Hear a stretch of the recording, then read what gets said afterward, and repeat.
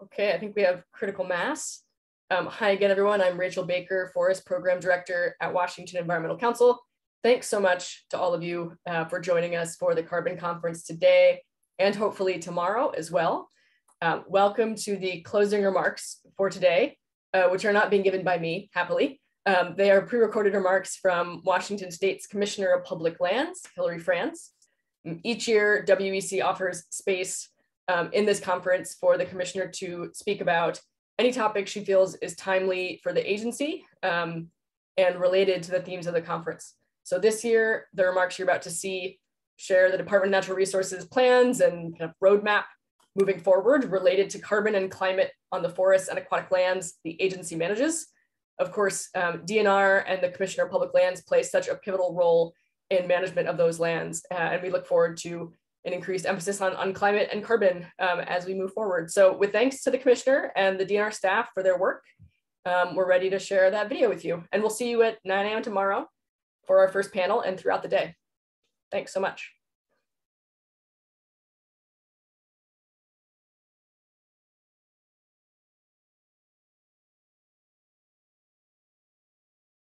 Hello, everyone. It's a great honor to be here. I think we're almost in maybe year 6 of this. It's great to have this continued partnership and work with Washington Environmental Council and so many other organizations in the Carbon Forest Conference. As the leader of Washington Department of Natural Resources, the Commissioner of Public Lands, I see every day how our lands, waters, and communities are on the front lines of a changing climate. Our climate is changing, has real impacts on real people, whether it's Washington State tribes at risk of losing access to vital cultural resources and indigenous food sources that they've had since time immemorial, or the farmers, orchardists, and vineyards that work our lands and stock our grocery stores with food and support rural economies, losing their crops to drought and even dust storms that we're seeing on our agricultural land.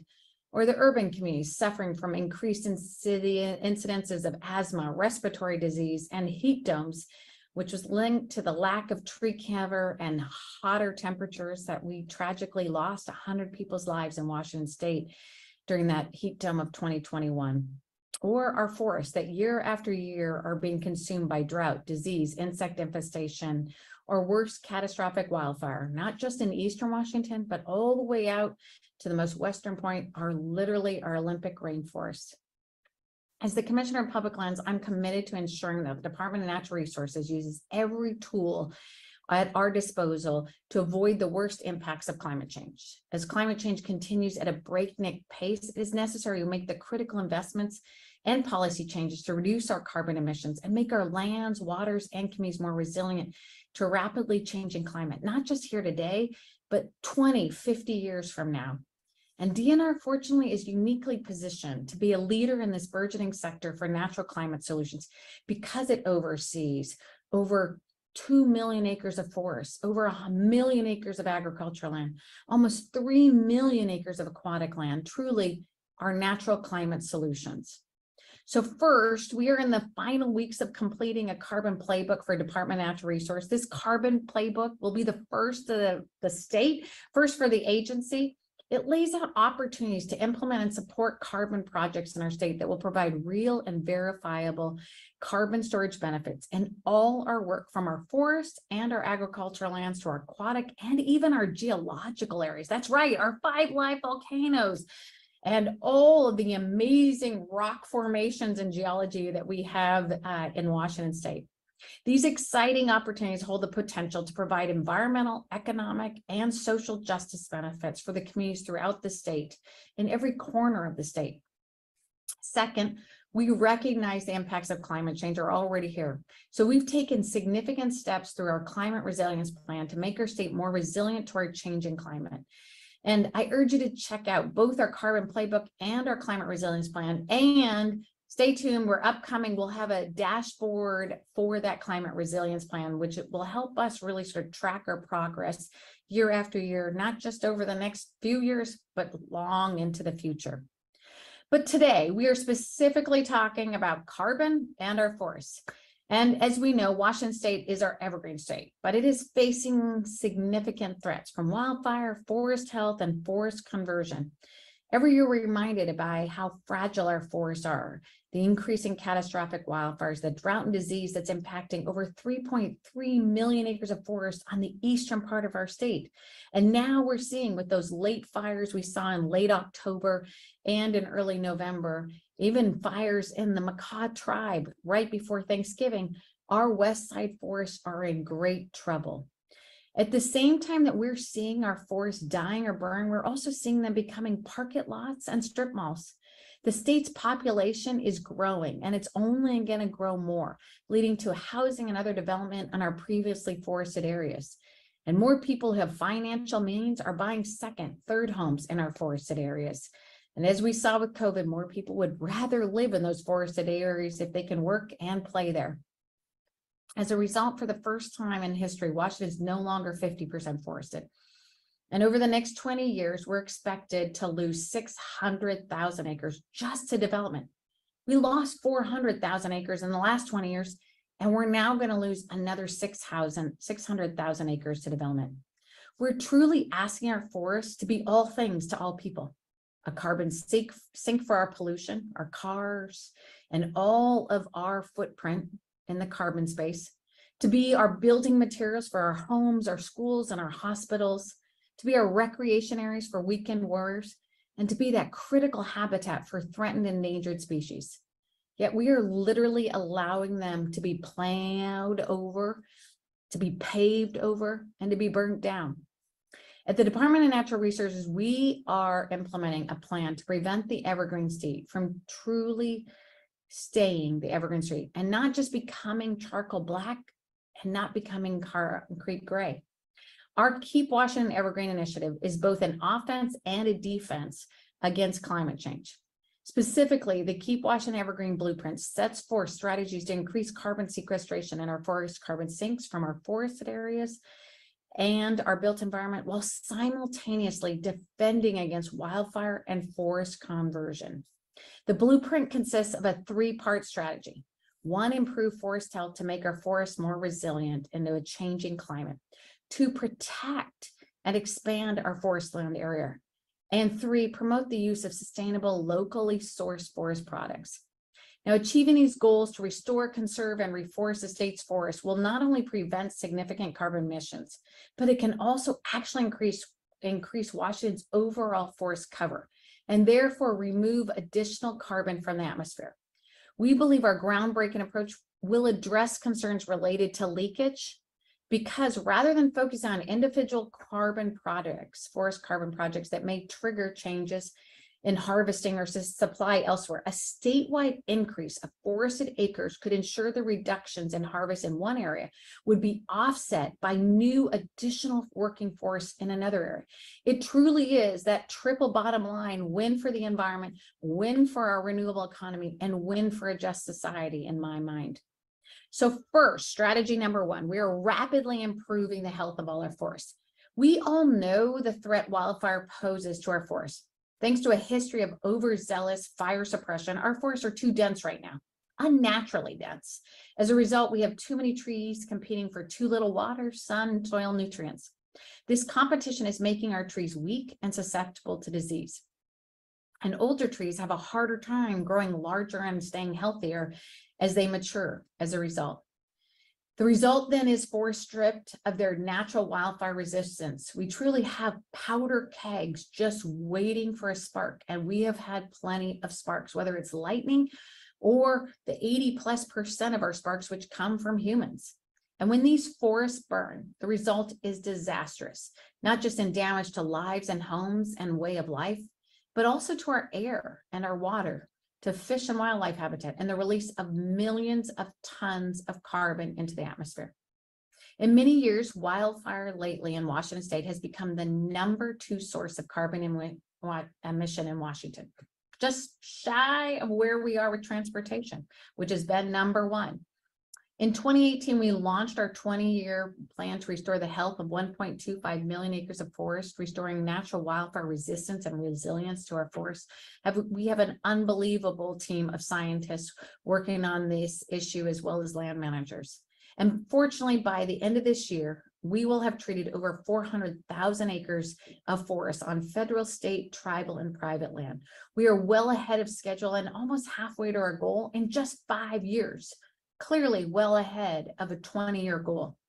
And the pace and scale of this work is unprecedented, but we simply do not have any time to waste.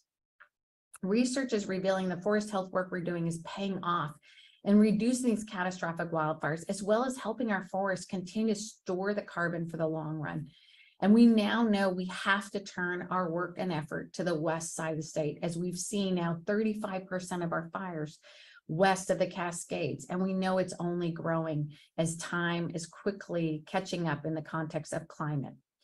The great part of this story is our forest health work not only helps the environment, but it also supports jobs, creates sustainable and affordable building products, and truly, at the end of the day, saves the lives of our community members and our firefighters. Second, we must protect and expand our forest land in Washington State. Like I already said, we are at a deficit. We are already below 50%, and we know how fast that decrease is going to go given population growth, given more and more people wanting to live in the forest and play in the forest. So in addition to our wildfire, we know the forest face these immense threats from development. They have been since I moved to this area in Washington State from my childhood and from college and law school, as I've worked tirelessly to help ensure we keep our forests on our landscape, keep our farmlands on our landscape, in order to truly reverse the trend of conversion of our forests. We have got to set significant ambitious goals and really set forth a strategy and a plan to achieve it, similar to how we did our forest health plan. And we are doing that. We've set an ambitious goal to reforest 1 million acres of forest land and conserve 1 million acres of forest land here in Washington State. This includes replanting in areas that have burned, as well as lands that have laid fallow, but are prime locations for new forests. We're actually forests before we were all walking this earth. So first, post-fire reforestation. Millions of acres across Washington State have been devastated by wildfires in the last several years. It is the agency's preference to replant trees following fires, but this is not always possible. Unfortunately, funding has not always been available. The silviculture program can only afford to provide seedlings and contract workers when there's revenue from a salvage timber harvest to pay for them. Under some circumstances, a salvage harvest may be ecologically appropriate, viable at the location, and profitable enough to cover these costs, but not always. More commonly, the low commercial value of the burned timber or barriers to accessing the burn area result in thousands of acres across the state not being replanted. Carbon projects are critical opportunities here for us to reforest these areas that were once forested and truly should remain forested. We also know that we don't have enough seedlings available right now, given the amount of areas that have burned, not just in Washington State, but we provide the seedlings for many other states, including Oregon to the south of us. We have got to be increasing the number of seedlings available so we can replant those areas and truly make sure that the forest land we had 20 years ago remains forest land, even in the context of wildfire. We also have got to increase our forest land acquisition. We at DNR are seeking to expand tracts that are in danger of future conversion to non-forest land use, because once gone, you can never get them back again. DNR can and believes that it can manage a newly acquired landscape according to sustainable practices and policies that promote carbon storage and provide critical environmental benefits, or could also become community forests or a new land designation, which could enable more flexibility and management options that could enable improved forest management project opportunities and give more local control. We are working tirelessly to expand that forest land acquisition. And we've been seeking funding to be able to have a larger budget from the legislature to do so. We are urging the legislature to get behind this work, similar to how they got behind the Climate Commitment Act, and truly ensure that we keep the Washington State the evergreen state. We are also seeking to expand and acquire and protect areas adjacent to existing forest land natural area boundaries. So our natural area expansion and restoration. This means incorporating reforestation or afforestation and restoration work, including in riparian areas if the areas had previously been deforested, degraded, or converted out of their natural state.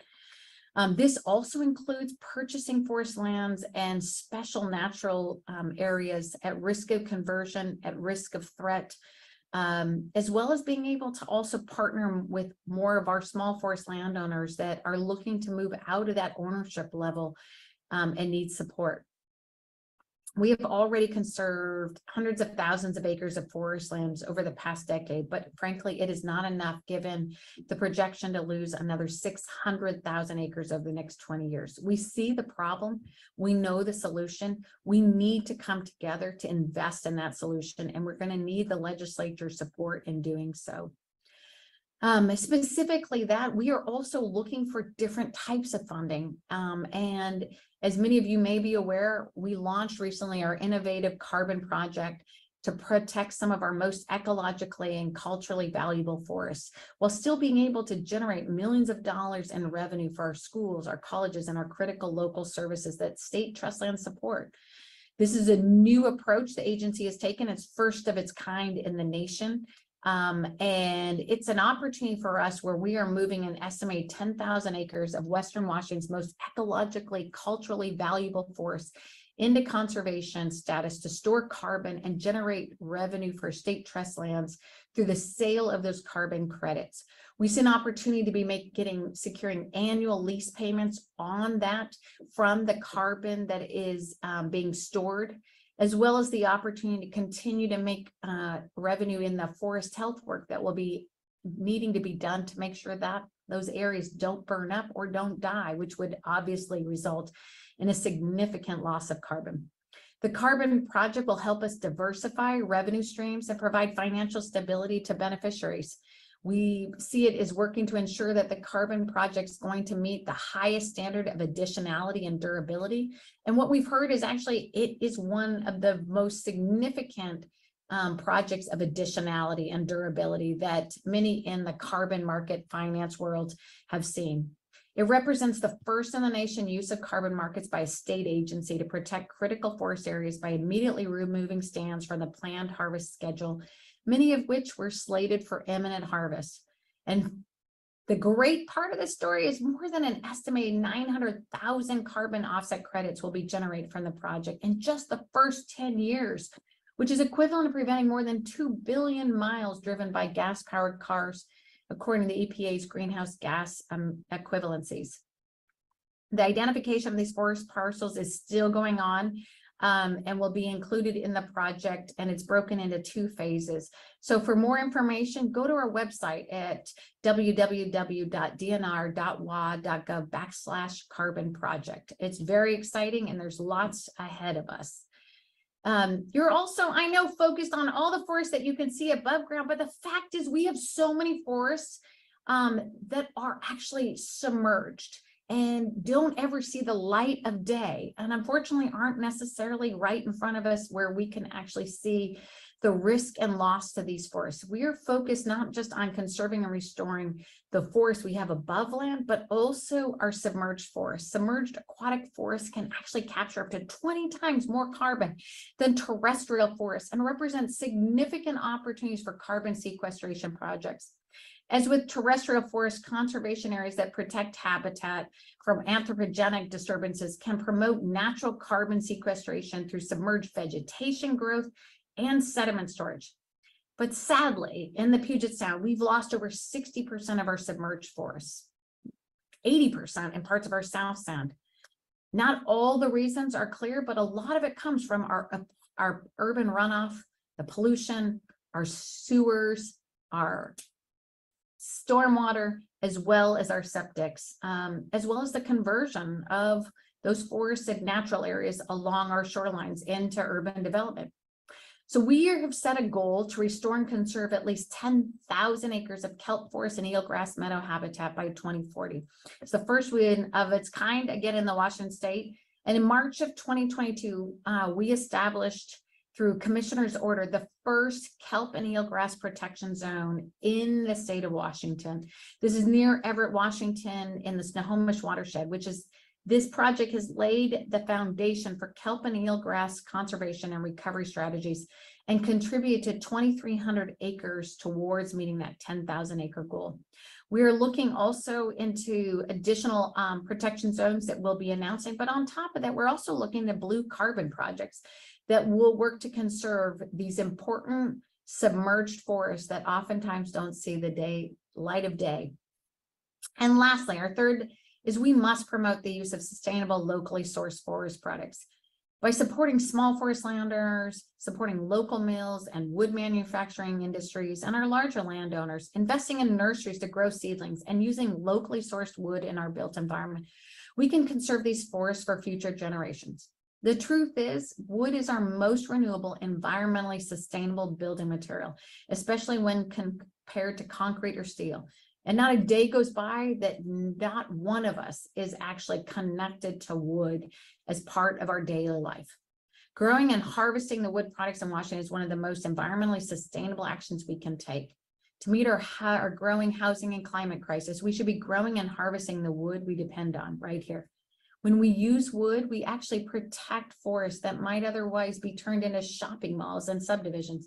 And we reduce the greenhouse gas emissions from transportation as well as concrete and steel manufacturing. Our forests are the key to unlock the solution to many of the most pressing problems facing not just our state and our nation, but also our planet. We have the crisis of climate change driving catastrophic wildfires, floods, and drought, which pollute our air and threaten lives and livelihoods. We have the economic crisis affecting our communities, especially our rural communities. A lack of stable, good-paying jobs, which ripples out into the community, leading to increased crime, drug abuse, addiction, and other social challenges. We also have the affordable housing crisis that has just blown up in the midst of COVID and only gotten worse, not just in our urban areas, but in every corner of our state, including our rural areas. It's forcing people into the streets or unsafe housing situations, piling obstacles onto people who are already hanging on by their fingertips. Our forests are truly the answer to creating a sustainable environment, a renewable economy, and a just society that we can all really be proud of, not just for this generation, but for the generations to come. And frankly, more than ever, we need to start seeing the forest for the trees, truly understanding what is threatening our forest survival, what our part is in that. And more than ever, we need to stop fighting over our forests and come together to start fighting for our forests. Truly, it's a some more proposition, not a some less proposition. We need more forests that provide the clean air and water that we depend on, not less. We need more forests that provide sustainable building materials for affordable homes and apartment buildings and our housing and our schools, not less. We need more forests that store carbon and provide pristine habitats for endangered and threatened species who are even more challenged, not less. All our forests are working on the behalf of our survival. And frankly, it's time for us to work on the behalf of their survival. Now is the moment to change the course we've been on. And now is the moment to change the course our forests have been on. And it's going to take all of us. Thank you.